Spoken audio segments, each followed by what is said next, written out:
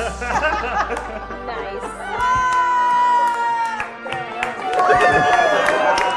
going to let you in on a secret. The cards are marked.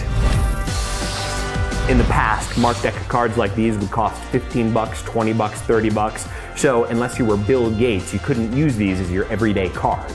I want to be able to write on the cards. I want to tear them up. I want other people to be able to shuffle the cards, and I want to throw them around. Did I mention they're inexpensive? These cards are marked in 6 different places. So no matter how the cards fall, you'll be able to see the marks. But don't worry about other people seeing the marks. We organically integrated the markings into the backs of the cards. Even if you don't do tricks with marked cards, you should still perform with them because they can improve whatever tricks you already do.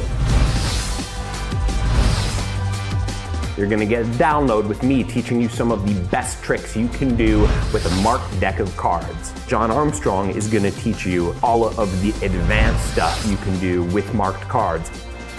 These cards are cheaper than a lot of the non-marked cards you'll find in other places, and that is why they are the only deck of cards I'm going to use, and that's why they should be the only deck of cards that you use.